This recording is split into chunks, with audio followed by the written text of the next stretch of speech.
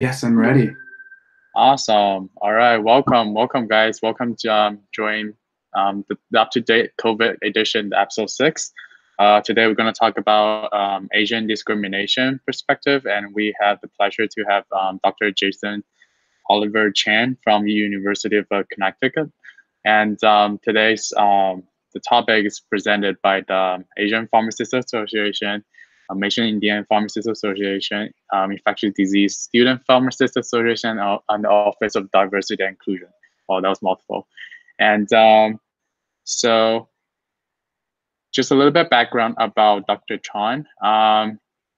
He is Associate Professor of History and Asian American Studies.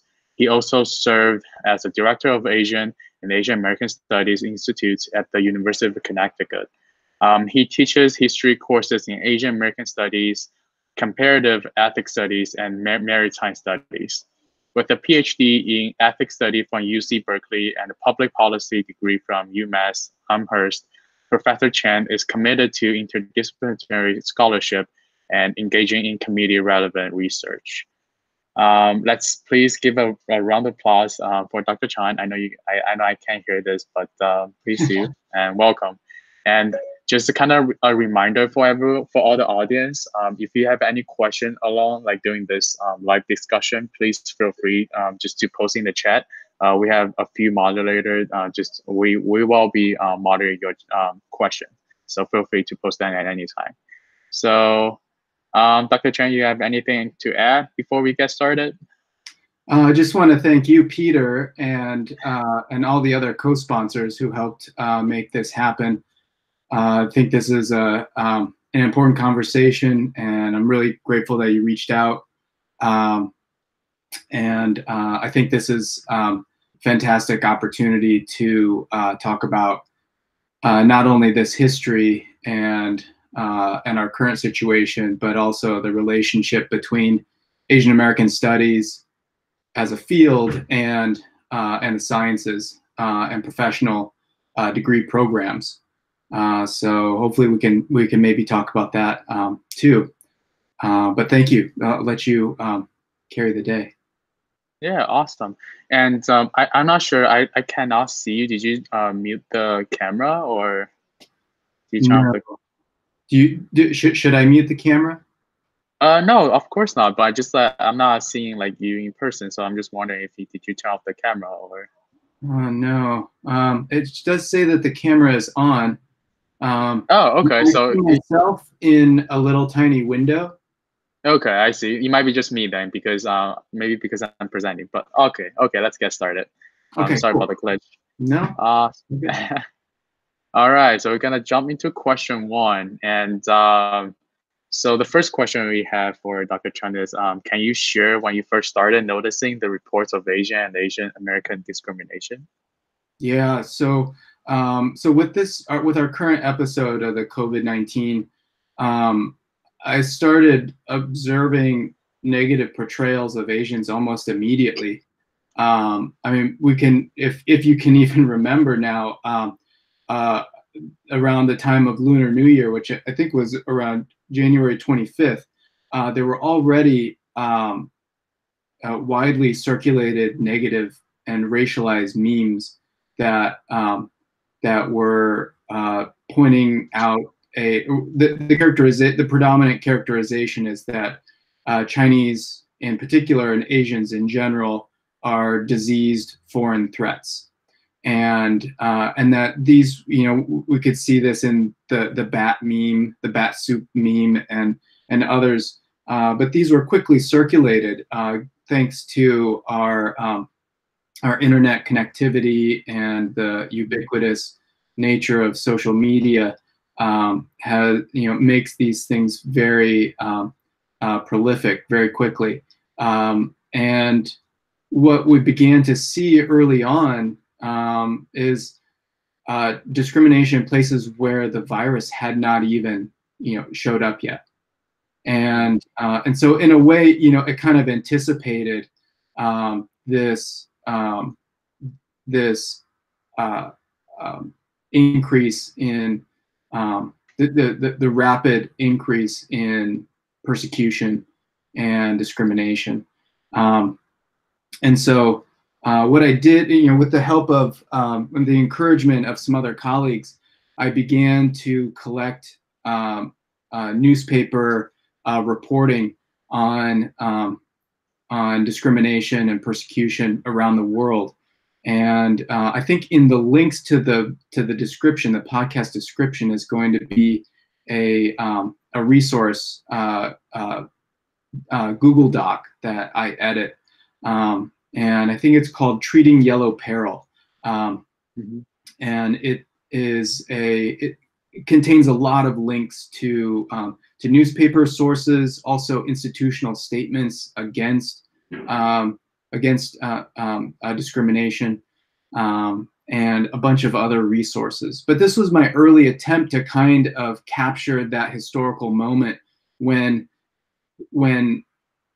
the epidemic was turning into a pandemic, and the global conversation about an Asian racial threat was really developing.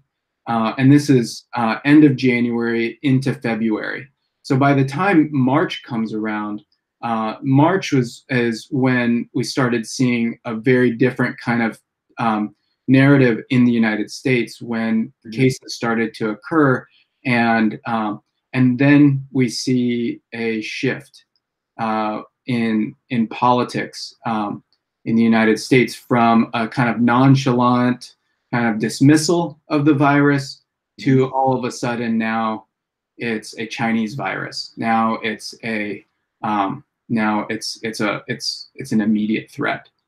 And so one thing that we can see from this is that when the virus was expanding, one of the most important things about that was its parallels with persecuting Asians and Asian Americans. And it wasn't until March where we started to see that the virus was really deepening existing inequalities, and that kind of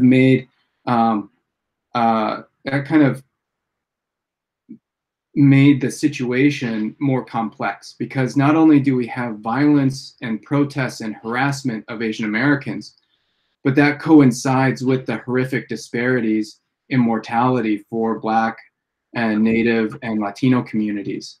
And so these were, to me, not only that there's persecution for Asian Americans and Asians in general, but that these were signs that the U.S. is one of the most unequal societies, and has been and continues to be structured by white supremacy, and that's an important dimension of understanding how the global story gets narrated within the U.S.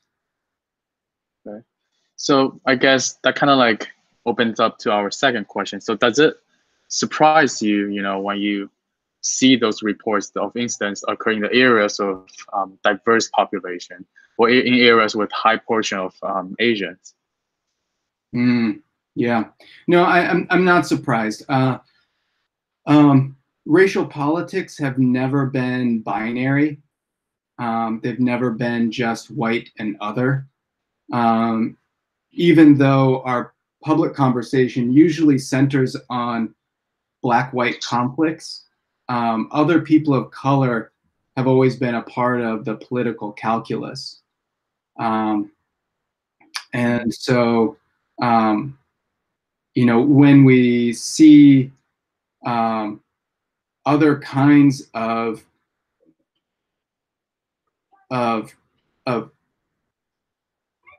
encounters between Asian Americans and other non-white groups, that is something to pause on and contemplate deeply, because it's important that we not only broaden our definition of race relations beyond a kind of black-white binary, but we need to include others like Latinos, Asian Americans, and Native Americans. But we also have to attend to the intersection of other inequalities, such as like class and gender, sexuality, and religion. And so when we consider this matrix of identities, it gives us a better way to understand how racial politics have shaped our institutions. And also, also being able to see race relations between people of color, right? So, so one of the things that I noticed in these early reporting is that the media really circulated, and also like on Twitter and Instagram and stuff, I saw a lot of cases where Black and Latino attackers were Black and Latino people were engaged in attacks or harassment of Asian Americans, and that, to my, while on the first hand it was alarming to see Asian Americans being persecuted in public, but two, I immediately drew a connection to the 1992 LA riots, when after the verdict exonerating the policeman who brutally beat Rodney King, there was an uprising in Los Angeles, but the media turned that uprising into a drama about Black and Latino grievances against Korean store owners, right? And so when we see those episodes, it has to always be with the backdrop that that our politics are saturated with white supremacy, and it should come as no surprise that when people who have been persecuted are now no longer on the bottom, that they may choose an expression of antipathy for some other group. That's I look at that as a kind of maladaptive way of surviving in a country that is saturated with conflict, and not that it makes it right, but that we have to interpret this with nuance, and I think doing so benefits both Asian Americans, but also just the wider public, to understand that these are complicated times, and to have to ask more questions and be curious. All right. Thank you for bringing up like the entire background of what might be like the 1992 LA incidents. I think that kind of gives like a whole background of people, like why this would be happening, and what is happening. So yeah, of course. Yeah. No, I don't know where they are.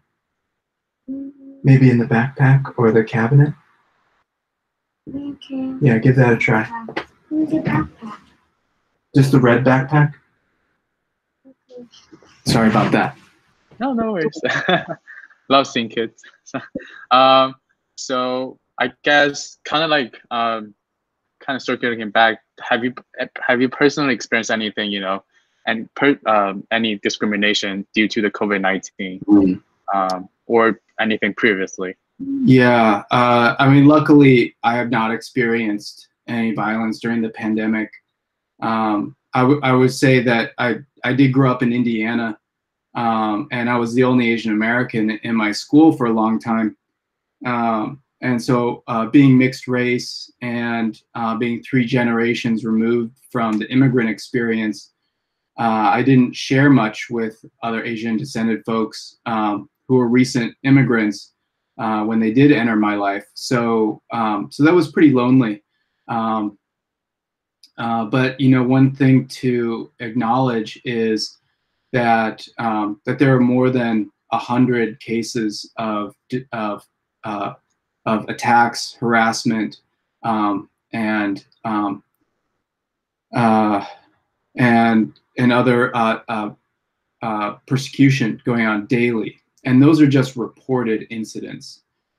So you know, whenever you see a figure about rates of persecution or incident reports, those are always undercounted because, as you can imagine, you know, that kind of treatment alienates you and does make you feel like no one is, like you don't belong. And those are that's intended to create that kind of experience. So so one thing that I have seen, though, is that people are beginning to record those incidences with their phones, and those then get circulated socially or on social media. And so that is an interesting phenomenon to see that that occur too. So so it's something to be aware of. I should make a note.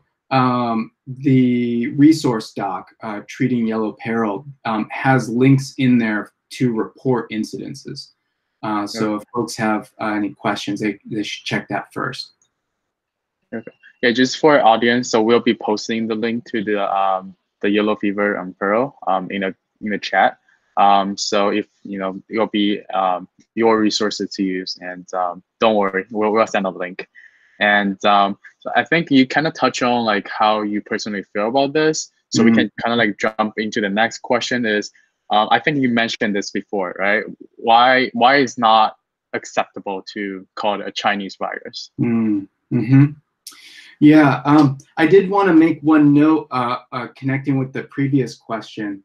Oh yeah, of course. Just to kind of finish that thought and maybe connect with some of the other things, because I do think the emotional dimension is important in the sense that you know, when I experienced these things as a kid, I was pretty depressed and didn't have anyone to share my experiences with. But later on, this kind of depression and alienation later became a kind of resource for me and created bridges to connect me with other people, primarily Latinos, and that in those connections, I kind of woke up politically, and so I think connecting to others who share that experience was important because I saw that it was an expression of racial oppression that was meant to keep me out and disengaged, and so I think, you know, that that not only is it important to identify the violence that happens and the harassment, but to connect with the emotional dimensions of that, because our emotions are how we relate to the world, and if we ignore those, we're going to be ignoring these crucial parts of us that connect us to other people. And I think that's really important in these times now, where we're practicing social distancing and we are separated from each other. I think that emotional connection is really valuable. And I mean, that's something that is damaged by the next question. You know, when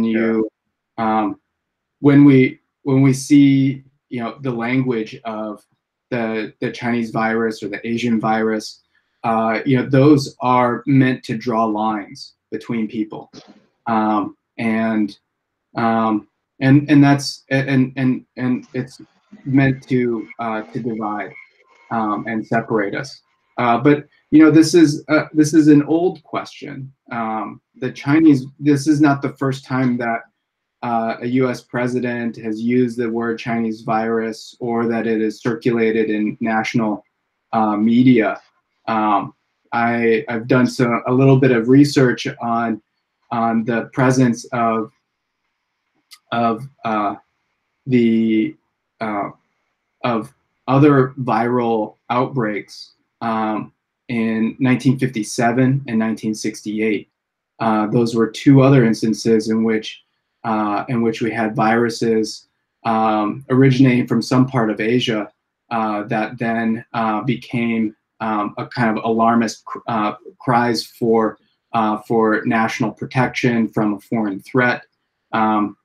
And what we see with our current, president calling this a Chinese virus, it's a real, it's such a blatant and deliberate attempt to scapegoat China and Asians during this global disaster.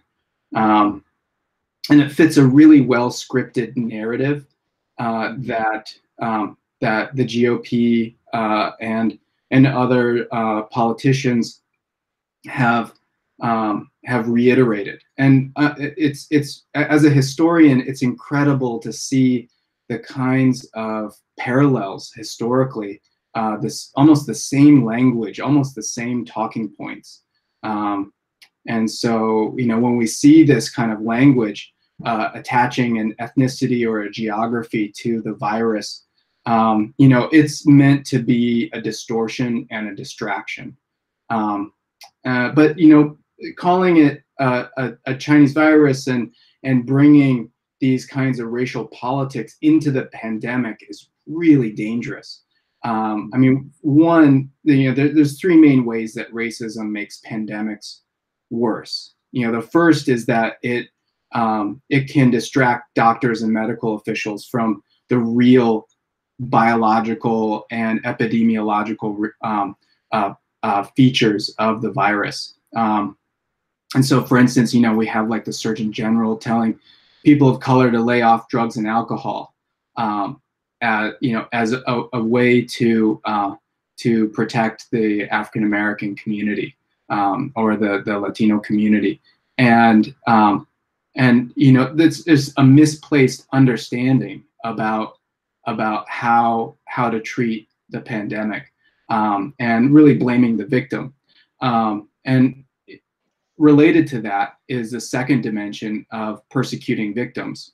In this case, we're talking about Asian Americans, which adds violence on top of the risks of infection, right? So now, when you have the persecution of victims, you also see a decrease in their likelihood of seeking care. And so when they do have medical needs, they're reluctant to do so because reluctant in seeking them out because they may be afraid of an attack. And then lastly, attaching this kind of racial idea to the virus really supports these myths of racial immunity. And so I think some of this is connected to the protests against social distancing, and this an idea that if this is indeed, if you believe that it is a Chinese virus, then perhaps that white people don't have anything to worry about.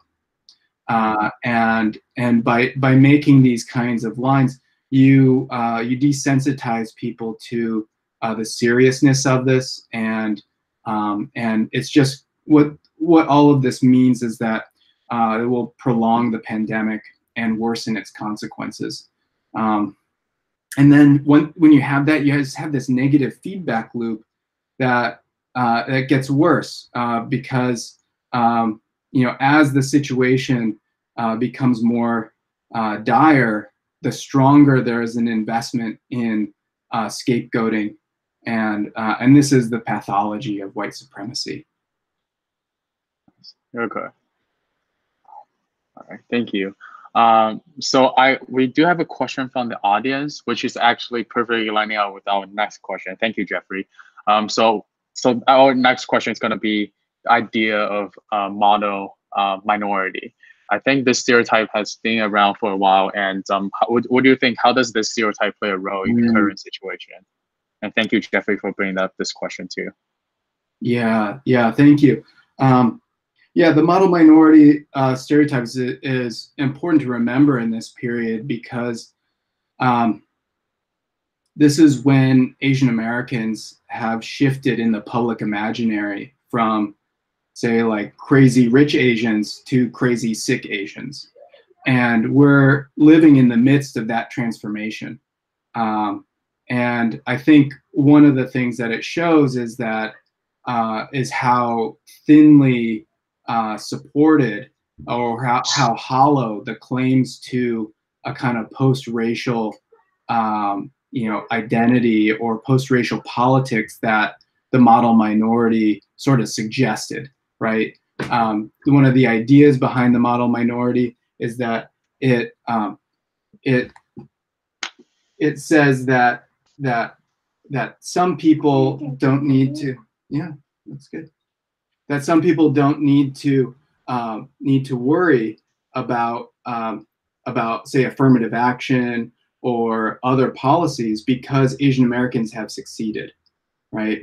And so the model minority is an idea that's always been a part of U.S. Asian racial formations. That's always connected this kind of positive image with a negative image of the yellow peril. Oh, these are my notes. And so, but what has happened is that this idea of this kind of positive idea about Asian Americans was codified into a narrative of national inclusion during the Cold War, and it basically supported the idea that that Asian Americans were quiet and successful people, people of color that Blacks and Latinos should strive to replicate, and that was the narrative during the Cold War. And so we've seen this as continue after the Cold War as a kind of everyday image of, say, like the that has been supported by immigration policies, right? So immigration policies have been in place such that Asian Americans are now the fastest growing racial group, and that the majority of those immigrants are already have high education and come with some means, and so it becomes a kind of self-fulfilling prophecy. But underwritten beneath that is the fact that there isn't a strong investment in the actual problems of Asian Americans, right? And so the model minority myth often silences those problems. And one of the consequences of this is distanced Asian Americans from other people of color, and initiated a kind of what I like to think of as a kind of intergenerational amnesia about the history of Asian American racial oppression and persecution. If Asian Americans believe in the model minority, then they may dismiss the past as irrelevant, and that it no longer is important to them, or maybe even considered a liability. That if they bring up this bad past, it may disrupt their image as a well-to-do or a successful person. But we see that we see how hollow the claims to the model minority are when we see that such a dramatic shift to a kind of yellow peril status. And so when some Asian Americans invested in the model minority image, they distanced themselves from other people of color and the struggles against racial oppression. So now when Asian Americans call out persecution and ask for solidarity, we see other groups justifiably point out the hypocrisy.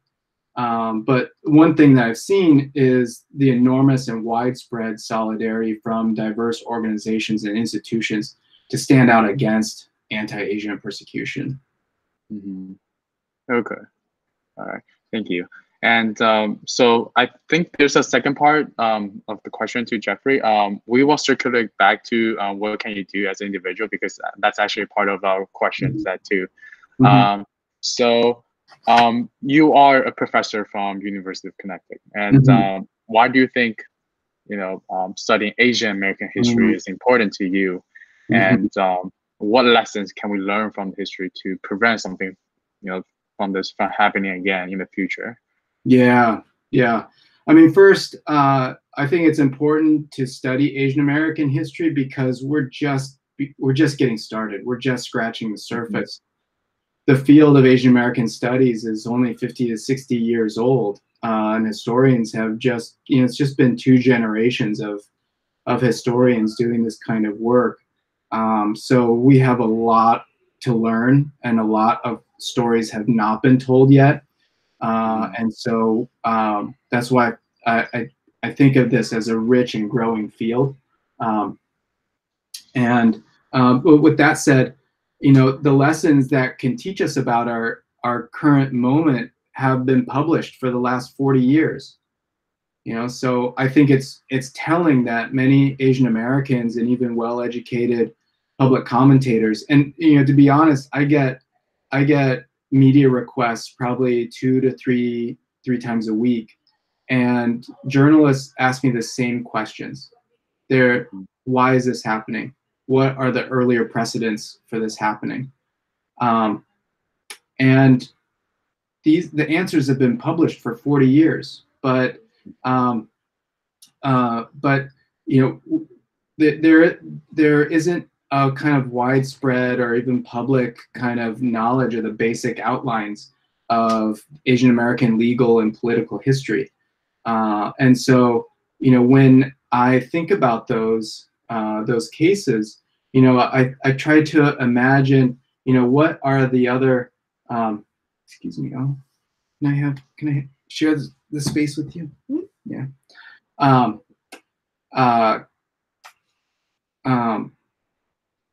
So I think about the ways that Asian American studies is siloed in the university, and that we often think of it just as a humanities kind of addition, right, or a kind of extra credit in a humanities curriculum.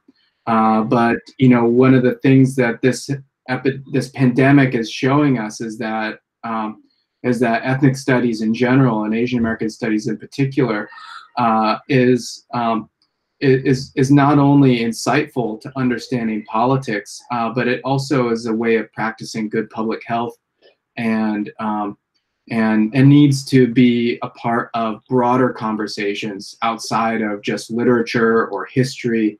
That these are things that are relevant to lots of different folks, and so. If I could just, kind of tell a little bit about what we're doing at University of Connecticut, one of the projects I've started as director of the Institute is to try and develop partnerships with the other colleges. So for instance, or other schools. So for instance, like the School of Nursing, they try and develop parallel degree programs where you can major in nursing and minor in Asian American studies, or in the field of education, or if you're getting a small business degree, that you could also minor in Asian American studies. And so I think there's a real need to integrate Asian American studies and ethnic studies in general with other professional degree programs. And I think there's we see the relevance here, but also the marketability that people who have specializations, can really, do some good. And part of one of the things that I've done to try to expand the audience for Asian American studies is to produce more work that's publicly engaged. So one example of that is a zine I wrote with this organization called 18 Million Rising. And I think that you're going to link to that in the blog, in the description. So so that'll be a resource for folks to look at too, that kind of connects this history with our current situation in a real accessible way, that it includes like visuals and some artwork, and really just tries to draw out those immediate kind of historical and political connections. Okay, yeah. So just for the audience, we will be sharing these resources throughout this conversation. So if you are interested in any of the resources, please take a look at the chat, and we'll be posting them. And kind of jumping back to our question, I think you share a lot about this already. I don't know if you have anything else to add to it, you know, because you talk about like 1992 LA riot, you talk about like the model, the minority model, minority, but I don't know, do you have anything else to add to this question? Like, can you share any potential reasons why Asians are experiencing this discrimination due to COVID-19? Yeah, I mean, one of the things to keep in mind about what's happening right now is so much of the discussion about the pandemic is couched in national conversations in which xenophobia has turned into a kind of global phenomenon. It's not just the U.S. that has xenophobic politics that win elections.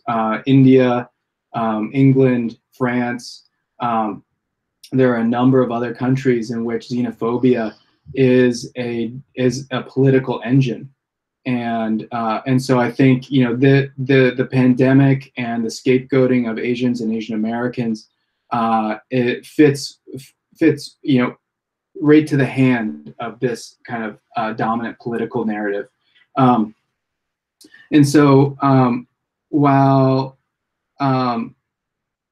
you know, one of the things that I think which makes our experience in the U.S.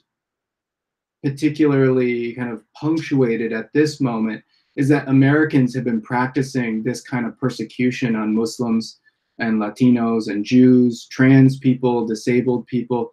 This behavior is not new. And you know what, you know, from one of my favorite basketball commentators who always talks about like seeing a new player develop confidence. You know, he always says, what's his name? Dick Van Gundy, I think is his name. But he always says confidence comes from successful repetition.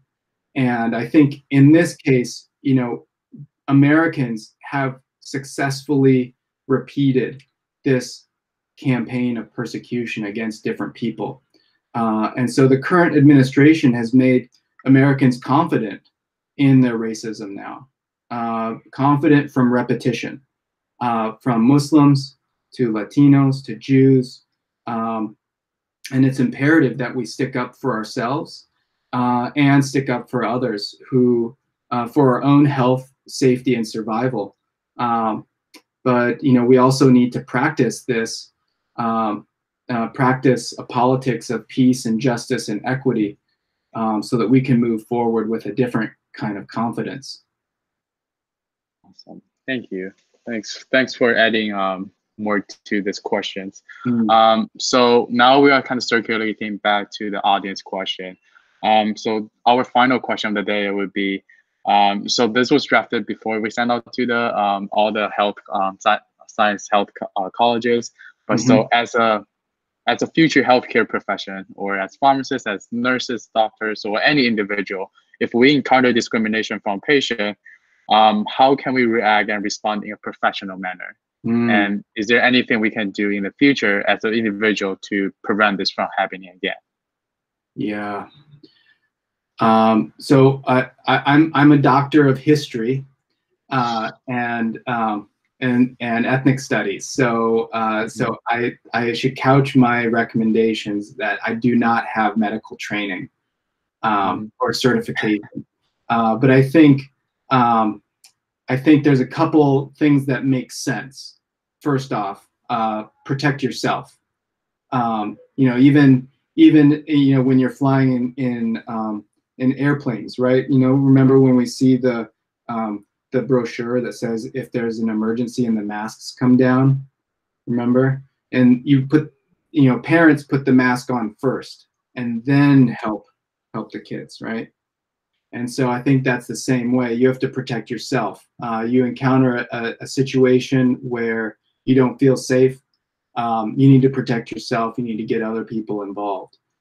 This isn't something that you should feel ashamed about or something that you should hide from other people. This is something that that is about you serving people, and you have to stay safe too. And so I also think that we have, in this particular moment, healthcare professionals have an obligation to speak the truth because there is so much misinformation. And so, you know, there's a real need to address the myths of miracle cures and untested medicines. And those need to be addressed head on, because, you know, just like I said earlier, misinformation will make the pandemic worse. And being physicians or pharmacists or healthcare professionals, you're going to be facing people who are going to be asking questions about these myths and other problematic things. So I think it's important to speak the truth and not to just avoid saying that these are myths, but that I think it's important that people know the currency of the information they're using.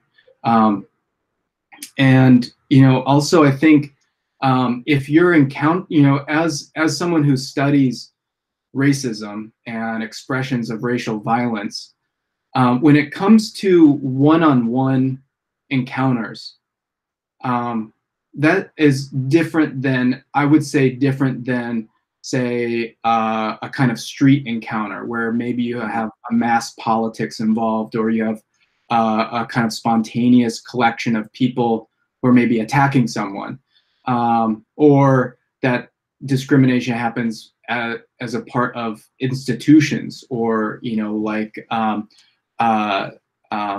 you know, ICE raids, right? Immigration raids. But I think the interpersonal one is particularly troubling because it usually indicates an underlying psychological issue. And so that's something to keep in mind too, that as healthcare professionals, you guys will be confronted with questions of addressing your patient's health. And so I think one thing to keep in mind is that psychologically, racism is a way of solving a problem, right? If someone is being aggressive, right? It's usually a maladaptive way of solving a problem that they perceive, right? So it may not actually be directed at you, but some other kind of psychological condition, and that's an expression of that underlying condition. When it's in the public, it has a different kind of resonance, and I'm sure there's all kinds of psychological issues going on. But in a particular kind of intimate one-on-one relationship with a doctor, and you have that kind of you have that kind of encounter, that could be another indication of something you might want to follow up on in a different context, or with added help. So that's something that I would offer. Again, I'm not a medical doctor. I'm not licensed. I'm a historian, and I look at this stuff in the past. And but I do think that it's relevant in these, and I would appreciate any other corrections from real medical doctors if I've made any missteps. Okay. Yeah, I love the example of how you are saying that the face mask on the airplane. I think that's a very important message to be delivered. You know, you have to take care of yourself in order to take care of others. So Absolutely. That's our last question we have prepared. Now we are actually opening up to the floor if any audience have any question that was unaddressed. Does if you do, please post right now because we are actually approaching to the end of this discussion. And I'm seeing Michelle, one of another coordinator of this event. They have been posting the resources Dr. Chang was talking about. Dr. Chang, could you kind of just, I know you have mentioned this, but can you just kind of go over the resources we have been posted, like what they're used for, like what what can we get off from the resources? Yeah. Yeah, so the Google Doc, Treating Yellow Peril, I made that in as a resource for other people, other educators to draw from, but also put resources that they find. It's an open source document, so if you find resources or news reporting or historical cases that you find interesting or useful, please post them there.